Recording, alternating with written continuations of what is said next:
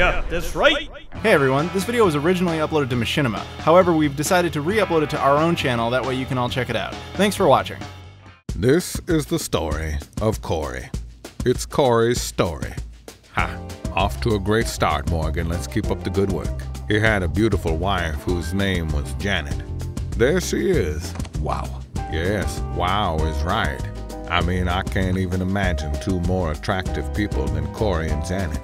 Corey is tall and perfectly groomed. Janet is she's just beautiful. She's just gorgeous and all kinds of stacked. Unbeknownst to Corey, Janet was using her laptop to fill out some divorce paperwork and update her Tinder account. You see, Janet and Corey were having problems. He's an alcoholic, you see. Yes, Corey just can't stay away from the demon in the bottle. Because of Corey's alcoholism, he makes poor choices. Just the other night, 2 o'clock in the morning, he bought 17 Pachislo slot machines on eBay. Dumbass. Oh shit. It's Corey's half-sister, Lucille. I'm flattered, but I'm afraid I'm spoken for. You're such a smart-ass, Corey. You had that coming. You know Lucille doesn't want your tiny pecker. She's your half-sister, you sick fuck.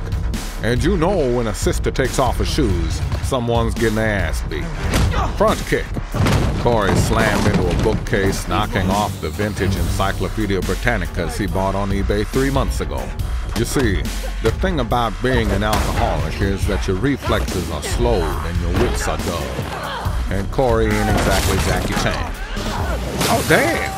This was looking a lot like Holly Holm beating up Ronda Rousey. Oh, Corey almost fell off that thing. He's been spending too much time in the bars, eating pickled eggs and frozen pizzas, I guess. Come on, boozy McShitstain. See what I mean is he's put on some pounds. He's such a fat ass. So fat. Just fat. Oh, look who shows up. His old drinking buddy Foreskin.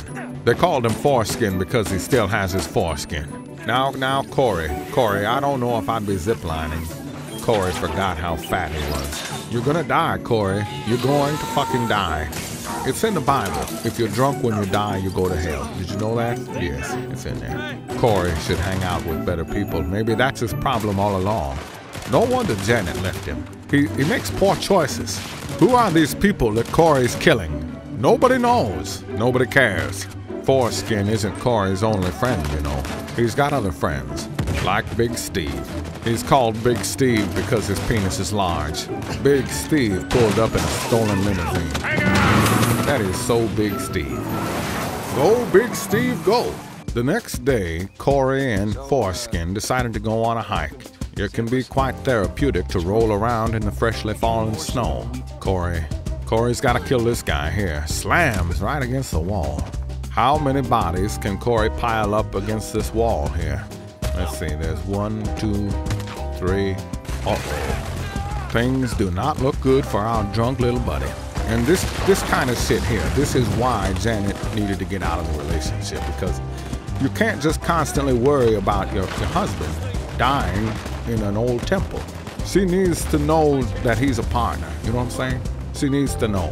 Corey and Foreskin were swinging like crazy chimpanzee monkeys, shooting guns, drunk as fuck. And you know, that's, again, just another reason why Janet is right now in the middle of coitus with a tennis coach. Meanwhile, Janet, freshly home and showered from her steamy, sex-riddled date with a tennis coach, hears her phone buzzing. Janet played it cool, as if she didn't just ride the Baloney Pony Express. And it wasn't too hard for Corey to play cool because his memory is like Swiss cheese. Okay. Corey swilled down a couple bottles of Jameson and then he woke up in the middle of nowhere, as usual. As you can see by Corey's driving, he is 3 sheets to the wind. I'm not a betting man, but I bet they don't make up. There they go, right off the cliff. And that is the story of Corey. See that now? That is a twist. It was all just a game. But drugs and alcohol are not just a game, kids. Oh, you gotta be kidding me. All right, let's see some YouTube comments here. Cooler Alpha Male. The problem with the Morgan Freeman impersonation is that every time he swears or is crude, it snaps me out of it. Morgan is supposed to be the nice one, next to Walken, who's the crude one. But step off, son. You don't know me. Our next comment is from Harry Lumley. GTF in there, LOL, it's up. Love AM Freeman tale. Oh, I see. He likes the Morgan Freeman story times. Okay, he's excitable. Low life H writes, I'd rather get fucked by a husk than listen to Morgan Freeman's voice. Well, sounds like you're giving a lot of thought to what you'd like up your ass. You go on ahead and get fucked by a husk. Meow Tricks Mix writes, I'm gonna go make a sandwich. When I get back, this better have a lot of likes. I wonder what kind of sandwich they made. I always enjoy a nice tuna fish on rye.